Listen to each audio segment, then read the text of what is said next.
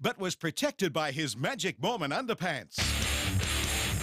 Imagine if I told you there's a book that predicted the World Trade Center attack thousands of years before it happened. Well, there is. It's called the Bible. Don't take my word for it. It's all here in black and white, in these books, the Bible Code and the Bible Code 2, in which author Michael Drosnin shows that by feeding the Hebrew text of the Old Testament into a sophisticated computer program, earth-shattering historical events can be predicted. Drosnin says messages are revealed by applying a simple skip code. Skip 2 letters and 2 letters and 2 letters, and the hidden message is revealed. It can be any skip, as long as the skips are always equal. You can go horizontal, vertical, diagonal, forwards, or backwards. For example, this portion of the Bible predicts the killing of Lee Harvey Oswald, President JFK's assassin, by Jack Ruby. Here's the word Oswald, diagonally backwards. Pointing to Oswald is the word Ruby, and looking across at them is the Hebrew for he will kill the assassin. And you can't open the Old Testament without coming face to face with an alarmingly accurate warning about September 11, 2001. Here's twin, towers, in the end of days, and here's twin, towers, it knocked down twice, aeroplane, and finally, sin, crime of Bin Laden. Despite this compelling evidence, there are some bitter individuals jealous of other people's scientific and theological breakthroughs who choose not to believe it. Australian mathematician Brendan McKay is at the forefront of the anti-Bible code movement. He's reproduced Michael Drosnin's computer program, and Brendan reckons you can pretty much feed anything into the program and get pretty much whatever you want. For example, he fed the book Moby Dick into the program and found predictions of the assassination of JFK and Martin Luther King. So Brendan issued us with a challenge. Give him anything and he'll find anything. The challenge set, we asked him to feed into his computer program the entire back catalogue of lyrics from 90s rapper Vanilla Ice and asked, did Vanilla Ice predict the September 11 World Trade Center attacks? Yo, VIP. Let's kick it. Let's kick it. To the extreme, I rock a mic like a vandal, light up a stage and wax a chump like a candle. What have you got here? Well, here I found a New York and terrorist, twin towers. I found 9/11, so it even has the date. I found You Came in the Sky, and we have Osama bin Laden right there, encoded in the lyrics using the same method. That is amazing. A lot of people thought Vanilla Ice was quite shallow. Not satisfied with this, we gave Brendan the US government's joint congressional report into the September 11 attacks and asked, did the US government's report into the September 11 attacks predict Vanilla Ice's career downfall after his one-hit Ice Ice Baby? Apparently this Senate report actually post-predicts the decline of Vanilla Ice, and it's here quite clearly in the form of a star. We have Vanilla and Ice.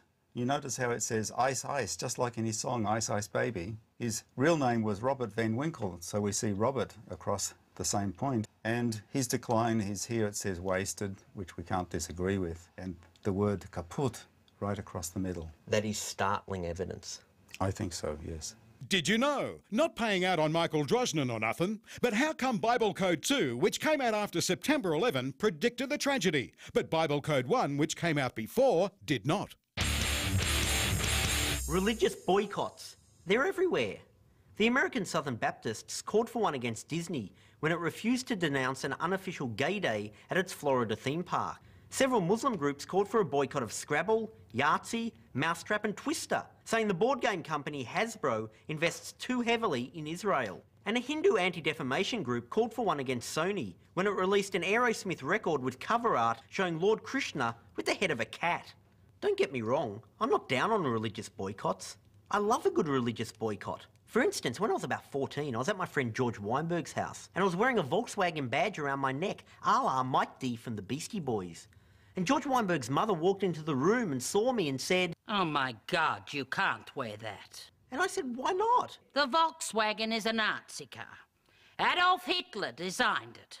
As a Jew, you should boycott Volkswagen. But I checked out her story, and it was true. Hitler had commissioned Ferdinand Porsche to design the Volkswagen, and the company was originally operated by the Nazis. Thus, I was introduced to the world of the religious boycott.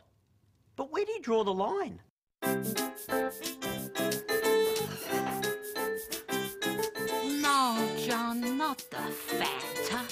Don't you know Fanta was first produced in Nazi Germany by Coca-Cola's German division? No, not the IBM laptop. IBM worked closely with the Third Reich, providing the punch card machines that were used for counting Jews in the concentration camp. No, not the Christina Aguilera CD. She signed with the record label BMG. BMG is a division of the German publishing company Bertelsmann. They used Jewish slave labor during World War II. Are you insane? Only a self-hating Jew would read Dr. Seuss. His books were put out by Random House, and Random House is also a division of Bertelsmann. No, not the photos. Are you trying to put me in an early grave? AGFA and the Nazis were like this. They used Jewish slave labor during the war. Hi. No, don't go out with her. She's Catholic. Don't you know the Vatican helped smuggle Nazi war criminals out of Europe after World War II? Hey, you. Yes, you. John's dog. Is that a bear flea collar? You self-hating dog. Don't you know Bear were part of a business cartel that built a rubber and oil plant at Auschwitz? Did you know? This story was filmed on a BASF videotape. BASF were a division of IG Farben, the chemical company that produced Cyclone B, the gas used in the Nazi gas chambers. Blasphemy. Muslims, Jews and Christians whining about satanic verses this, piss Christ that, life of Brian this, Bruce Almighty that. So your omnipotent God has got his omnipotent nose out of joint because someone took his name in vain. Well, don't talk to me and my Zoroastrian pals about blasphemy, because we've had it up to here. Who are the Zoroastrians? They're a tiny religious minority found mainly in Iran and India, but also in small numbers in places like Australia. Modern times have not been kind to the Zoroastrians. Not only have their numbers diminished, but a certain Japanese car maker thought nothing blasphemous in taking the name of their god in vain and applying it to their mass-produced shitboxes. I'm looking at you, Mazda. Where do you get off naming your rust buckets after someone else's god? The founder of Mazda, Matsuda Jijiro, claimed that he chose the name of the Zoroastrian supreme being because, like the god, his cars represent the origin of civilization. Well, I've had a gutful. That's why I formed the Friends of Zoroastrians Liberation Front. And you can join too.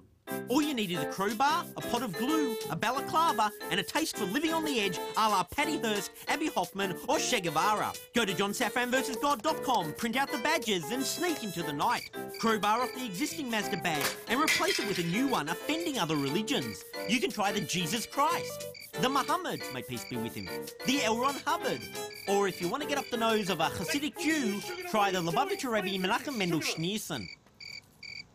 Until next time, go to hell. Praise.